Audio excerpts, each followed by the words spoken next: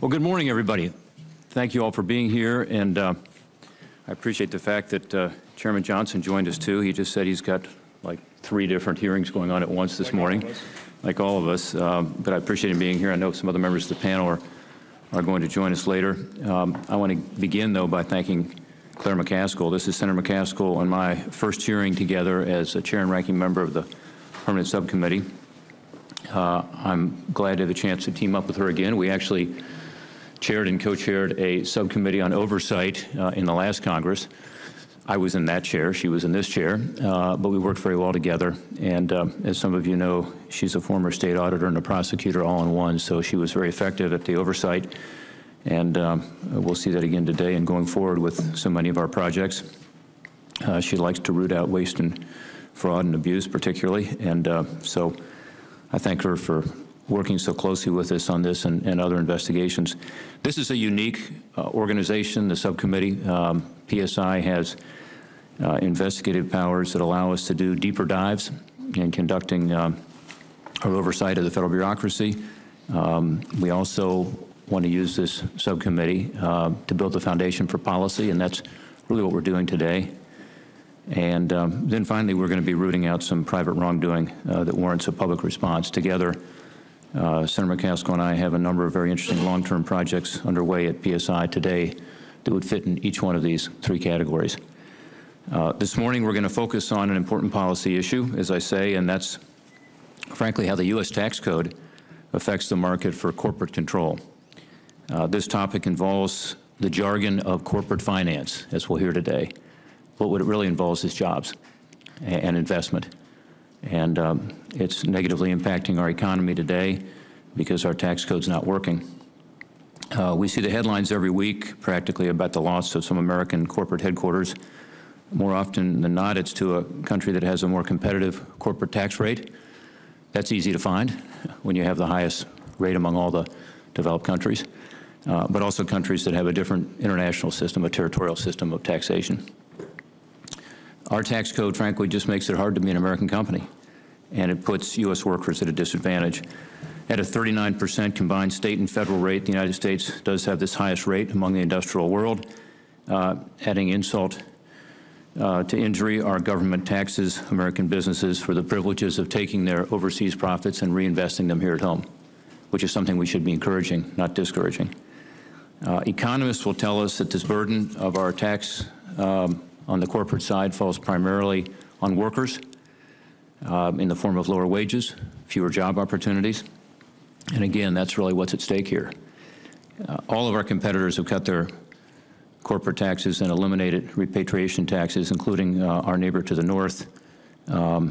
Just about all of them have. We haven't touched our corporate tax code rate really since the 1980s. We haven't changed our international code in any significant way since the 1960s. In the meantime, every one of our competitors have. As a result, too many American businesses are headed for the exit, and this is at a loss of thousands of American jobs. The unfortunate reality is that U.S. businesses are often more valuable in the hands of foreign acquirers who can reduce their tax bills. By the way, it's one reason that you see this big increase in foreign acquisitions of U.S. companies. Last year, we now know that the number of foreign takeovers increased. In fact, last year it doubled to $275 billion from the year before. So doubling in terms of the value of foreign acquisitions of U.S. companies last year from the previous year. This year, we are on track to surpass $400 billion, so going from $275 to $400 billion, according to Dealogic. Again, far outpacing the increase in overall global mergers and acquisitions. So, you know, the numbers are there. It should be very clear that foreign investment in the United States is essential to economic growth. We want more of it. We want foreign investment here. That's not the issue. But we want a tax code that doesn't distort ownership decisions by handicapping U.S. businesses. That's not good for our U.S. economy, and that's what we have today. What's happening is that the current tax system increasingly drives U.S. businesses into the hands of those best able to reduce their tax liabilities, not necessarily those best equipped to create jobs and increase wages here at home. That's, of course, bad for American workers and bad for our long-term competitiveness as a country. To better understand the trend and inform legislative debate over tax reform, this subcommittee decided to take a hard look at this issue. Over the past several months, the subcommittee has reviewed more than a dozen recent major foreign acquisitions of U.S. companies and mergers in which U.S. firms relocated overseas. Again, this was a bipartisan project. Senator McCaskill's experienced team at PSI worked with us every step of the way. I'm grateful for that. Today's hearing is a culmination of that hard work. We heard directly both from U.S. companies that have felt the tax-driven pressures to move offshore and from foreign corporations whose tax advantages have turbocharged their growth by acquisition. One such foreign company is Quebec-based Valiant Pharmaceuticals. Over the past 4 years, as we'll talk about, Valiant has managed to acquire a slew of U.S. companies worth more than $30 billion. The subcommittee reviewed key deal documents to understand how tax advantages affected Valiant's 3 largest acquisitions to date, including the 2013 sale of New York-based eye care firm Bausch & Lomb, 2015 sale of North Carolina-based drug maker Salix. We learned that in those 2 transactions alone, Valiant determined it could shave more than $3 billion off the target company's tax bills by integrating them into the Canadian-based corporate group. Those tax savings meant that Valiant's investments in its American targets would have higher returns and pay for themselves more quickly, 2 key drivers, of course, of any acquisition. All 3 Valiant acquisitions we studied, unfortunately, came with job loss in the United States. Beyond inbound acquisitions, America is also losing corporate headquarters through mergers in which U.S. companies relocate overseas. The latest news, frankly, is the U.S. agricultural business Monsanto's proposed $45 million merger with its European counterpart, Syngenta. A key part of that proposed deal, as we understand it, is a new global headquarters, not in the U.S., but in London.